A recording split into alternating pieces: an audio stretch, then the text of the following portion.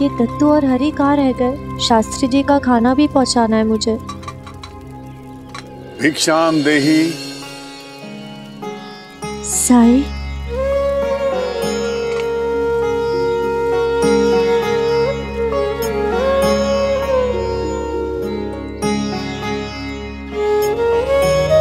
प्रणाम साई।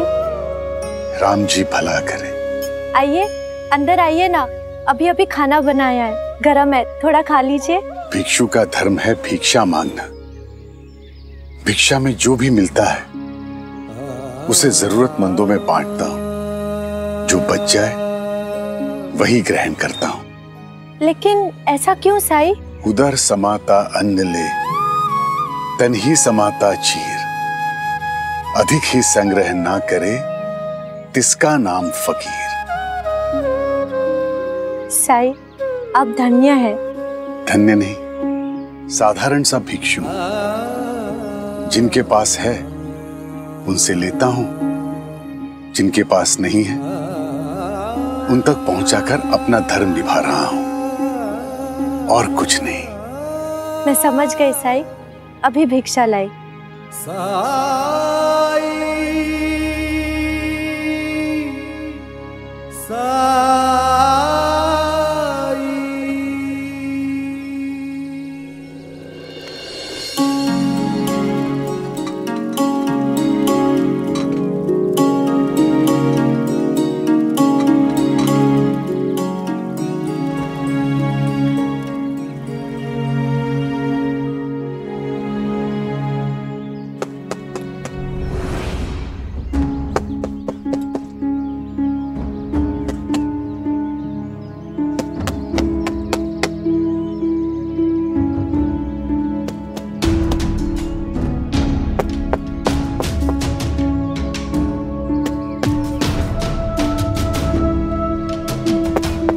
क्या हुआ साई, ये आप क्या कर रहे हैं? घर की दीवारों की मजबूती देख रहा हूं।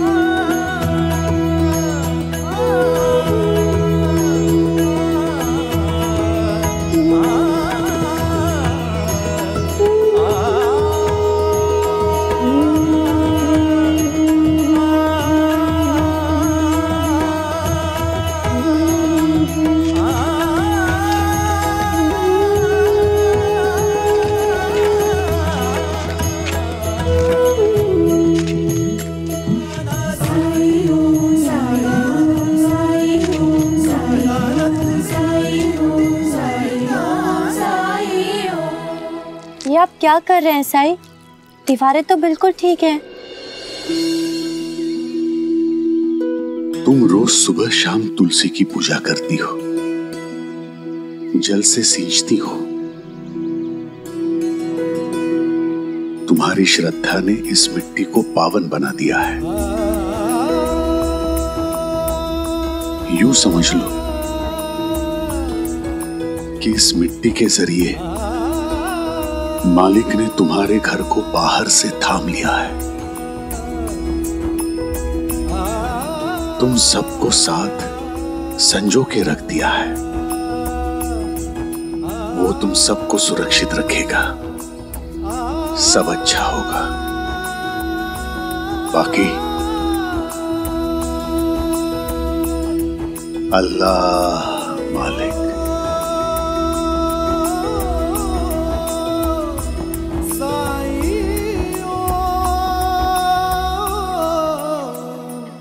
साईं ओ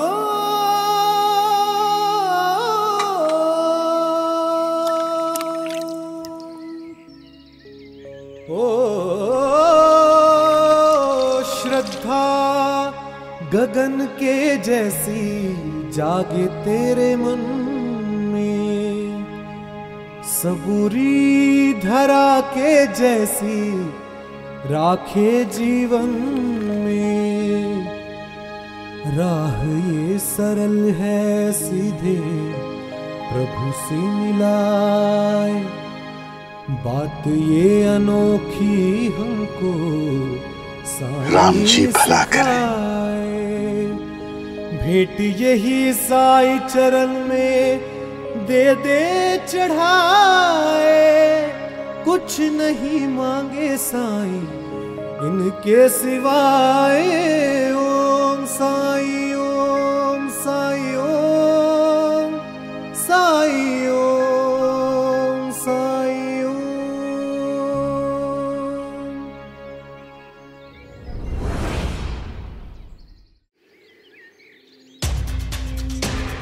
उन दोनों को संतान नहीं हो रही थी। उस समय हमने तुझे गोद लेने के लिए उन्हें प्रोत्साहित किया। अगर उन लोगों ने थोड़ा और इंतजार किया होता तो उनके जीवन में सिर्फ खरी होता। पता नहीं किसका खून है तू जो ऐसे रंग दिखा रहा है, और सुधरेगा भी कैसे? संस्कार तो विरासत में मिलते हैं जो खून बनकर धमनियों में दौड़ते हैं। पता नहीं किसका खून है तू जो ऐसे रंग दिखा रहा है। खून होता तो ऐसा कभी नहीं करता। जीवन में सिर्फ खरी होता। किसका खून है तू जो ऐसे रंग दिखा रहा है। अपना खून होता तो ऐसा कभी नहीं करता। उनके जीवन में सिर्फ खरी होता। और सुधरेगा भी कैसे? संस्कार तो विरासत में मिलते हैं जो खून बनकर धमनियों में दौड़ते हैं।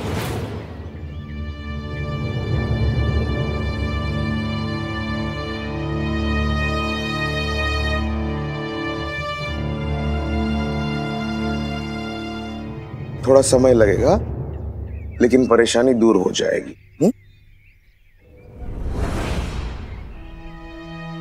बालचंद्र,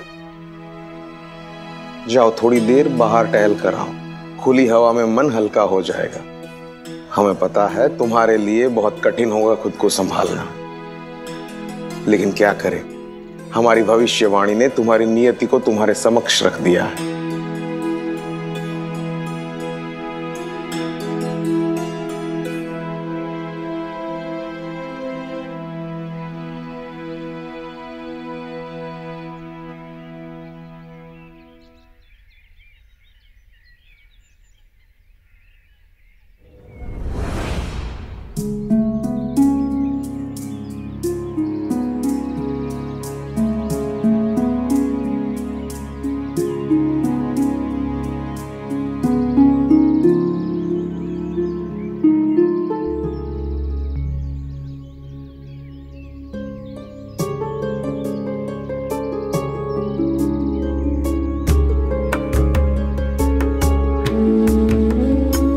क्या हुआ बताइए ना। अरे बोलिए तो सही, ऐसा कौन सा दुख हो गया कि आप और मुझसे क्यों छुपा रहे हैं? बात ही कुछ ऐसी है, शास्त्री जी ने मेरा भविष्य देखा और उन्होंने कहा कि हमारे भाग्य में हमारे बेटे का विरह लिखा है,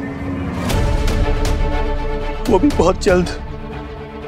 उनकी भविष्यवाणी कभी गलत नहीं होती।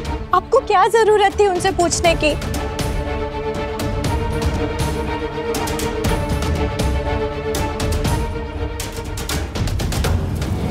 यूं समझ लो कि इस मिट्टी के जरिए मालिक ने तुम्हारे घर को बाहर से थाम लिया है। तुम सबको साथ संजो के रख दिया है। वो तुम सबको सुरक्षित रखेगा, सब अच्छा होगा। साई के रहते हमें कोई चिंता नहीं करनी है। अगर कोई और कहता तो मैं विश्वास नहीं करता, लेकिन शास्त्री जी ने मेरा हाथ देख के कहा है। वो बहुत बड़े ज्ञानी है, सिद्ध पुरुष है। होंगे वो सिद्ध, कहा होगा उन्होंने कुछ, मुझे उससे कोई फर्क नहीं पड़ता। मुझे अपने साई पे भरोसा है। जब उन्होंने कहा है कि सब कुछ ठीक होगा तो होगा।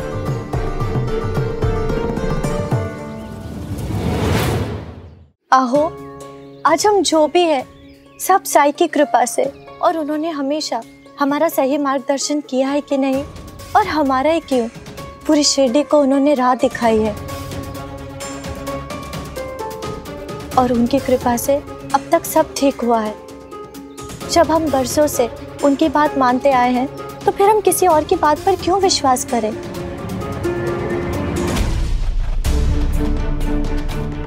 और जिसके सर पर साक्षात साई का हाथ हो, उसे तो काल की भी चिंता नहीं होती।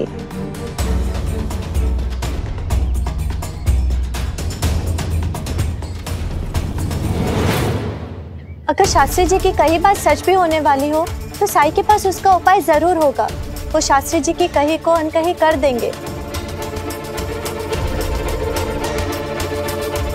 कौन है ये साई?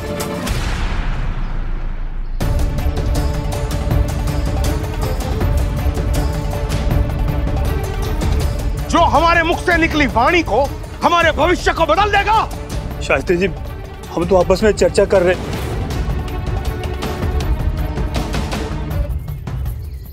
अज्ञानी है तुम्हारी पत्नी। बालचंद्र, समझा दो इसे। हमारे मुख से हमारे गुरु बोलते हैं और हमारे गुरु की बात को काटने वाला आज तक ना हुआ है ना होगा। हरिओम हरिओम।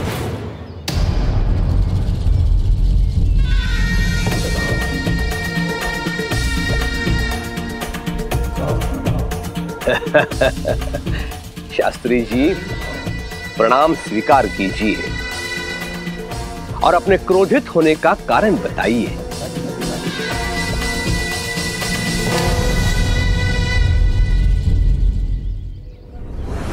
क्या इन दोनों की सेवा में कोई त्रुटि रह गई है? बताइए। आप बताएंगे तभी तो मैं सुनिश्चित कर पाऊंगा कि इस त्रुटि के लिए इन दोनों को क्या दंड मिले।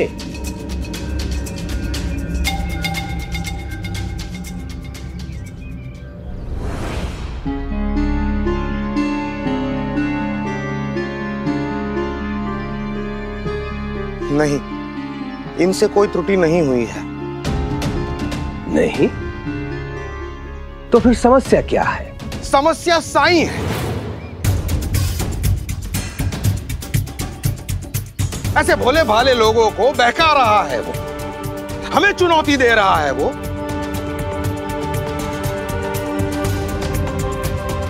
हमारी भविष्यवाणी को झुठलाकर इन लोगों को झूठी उम्मीद दे रहा है।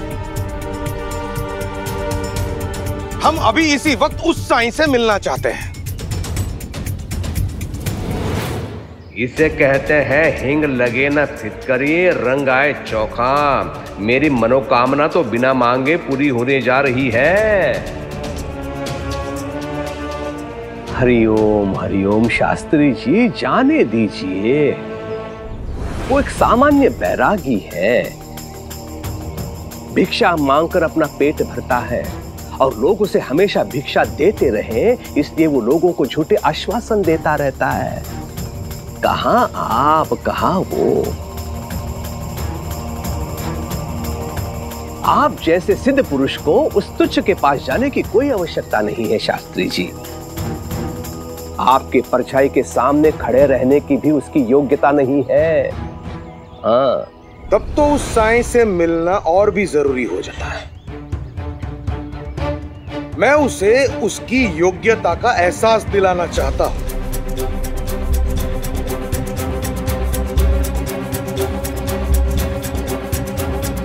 ये भोले भाले मासूम लोग हैं। इन जैसे लोगों का उद्धार करने के लिए ही यहां आए हैं हम।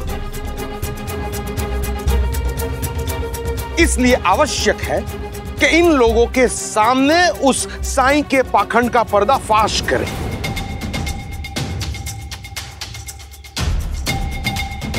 इन जैसे भोले भाले लोगों के दिलो दिमाग में झूठ भर रखा है, इसलिए जरूरी है कि वो झूठ सबके सामने आए।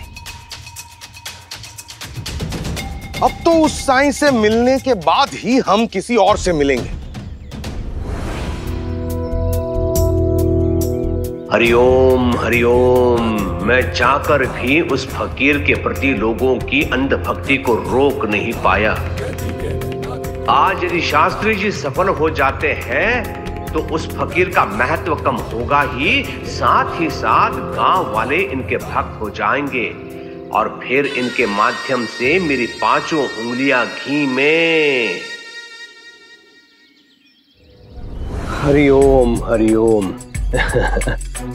मेरी तो इच्छा नहीं है शास्त्री जी कि आप स्वयं जाकर उस 2 कौड़ी के फकीर से मिले, लेकिन आपकी बात भी तो नहीं टाल सकता मैं।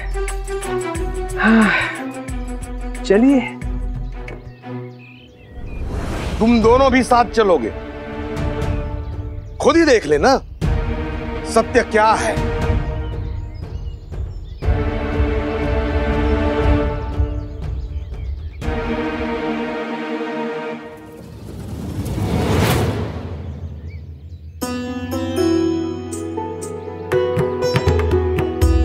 आई पापा ने कभी मुझसे प्यार नहीं किया, हमेशा बोझ समझा, क्योंकि उन्हें लगता है कि मैं उनके असली बेटे को बिगाड़ रहा हूं।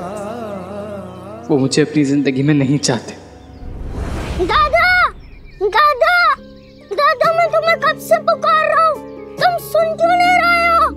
दादा, पता है ना, मैं भी डर गया था कि कहीं नानी ने आपको पकड़ ना लिया, लेकिन फिर ना मुझे आपकी बात याद आई कि हमारा ना कोई कुछ नहीं बिगाड़ सकता। दादा, तुम कुछ सुन क्यों नहीं रहे हो, खाली चले जा रहे हो? दादा,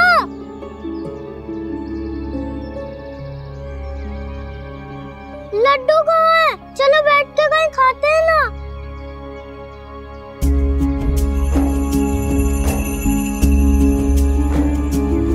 ये क्या, सारे लड्डू अकेले ही खा गए? हम दोनों ने साथ मिलकर मेहनत की थी। तुम बहुत बुरे हो, बहुत बुरे। अगर उन लोगों ने थोड़ा और इंतजार किया होता तो उनके जीवन में सिर्फ हरी होता और उनका जीवन खुशहाल होता, मगर आज बेचारे पछता रहे होंगे। तुझे भी यही लगता है ना? तो दूर हो जा मुझसे, चला जा। दादा, ये तुम्हें क्या हो गया है? कैसे बातें कर रहे हो? रुको ना दादा, दादा, कहाँ जा रहे हो? रुको दादा, दादा।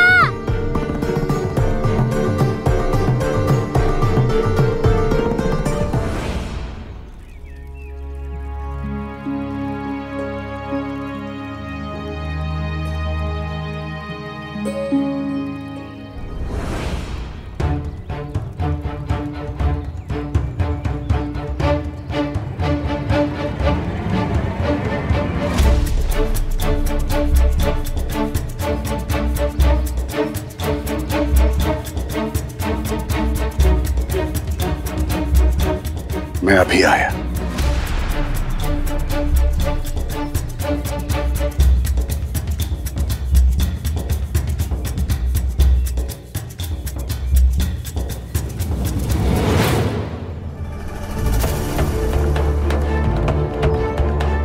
भविष्य तो वो सिक्का है जिसे मालिक ने अपनी मुट्ठी में छुपा कर रखा है। द्वारका माई में आपका स्वागत है। तो तू है? हमें पहले ही समझ जाना चाहिए था कि इन मासूमों को बरगलाने वाला तू ही होगा।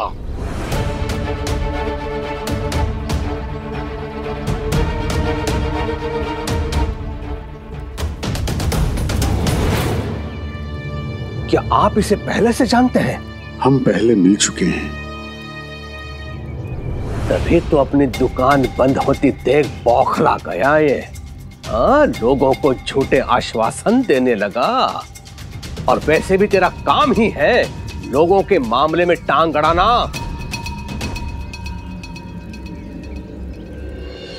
साई किसी के मामले में टांग नहीं अड़ाता है, बल्कि ये सबकी मदद करता है, लोगों को उनकी समस्याओं से छुटकारा दिलाता है, चाहे फिर वो समस्या कैसी भी क्यों ना हो।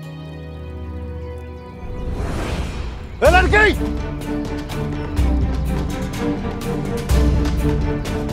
जानती है तो किससे बात कर रही है? क्या इन्हें पता है कि ये किससे बात कर रहे हैं? साई की महानता से तो दूर दूर के गांव वाले भी वाकिफ है।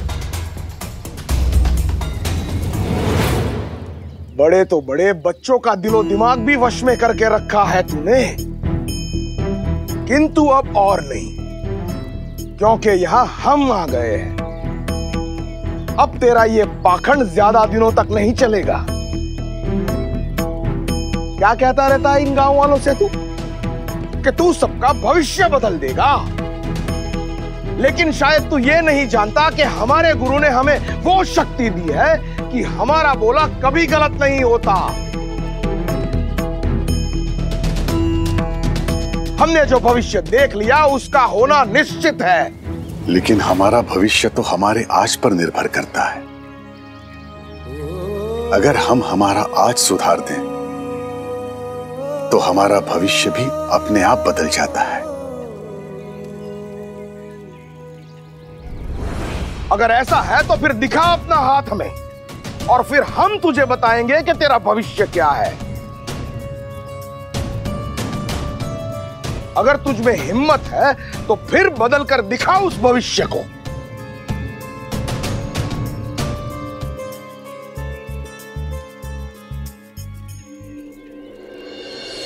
बुद्ध, द्वारका माई में अतिथि आए हैं, इनका सत्कार नहीं करोगे? अंदर कुछ केले रखे हैं, ले आओ। आज आप पहली बार यहां आए हैं, अंदर आइए। तुझे गलत साबित करने के बाद ही हम अंदर आएंगे।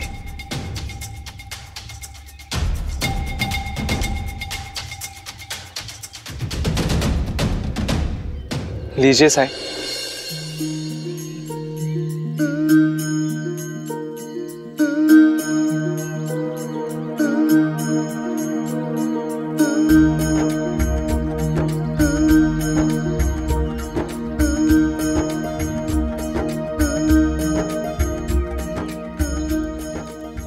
लीजिए।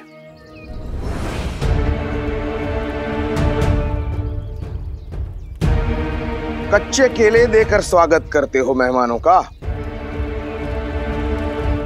या फिर इसके पकने का इंतजार करना होगा हमें? वैसे भी हम तुझे तेरा भविष्य बताने आए हैं। आज दिखा हमें अपना। मामूली से केले तक को चखने के लिए हमें उसके पकने का इंतजार करना पड़ता है, फिर जिंदगी को चखने की इतनी जल्दी क्यों है? लगता है डर गया ये बैरागी शास्त्री जी।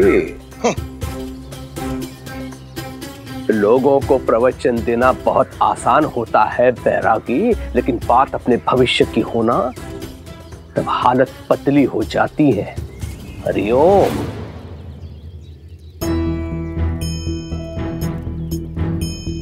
केले का अच्छा उदाहरण दिया तूने, हाथ ना दिखाने का।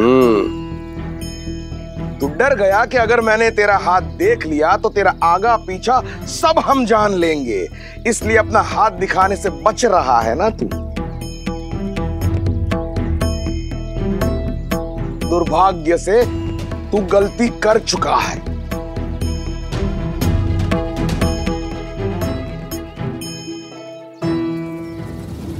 ये बालचंद्र और उसकी पत्नी है।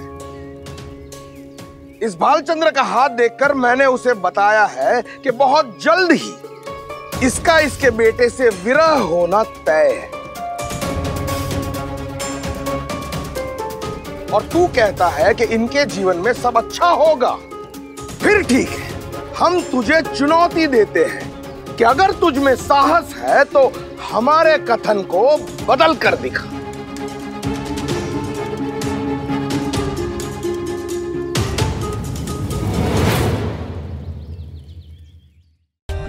For more updates, subscribe to our channel, click the show links and enjoy watching the videos.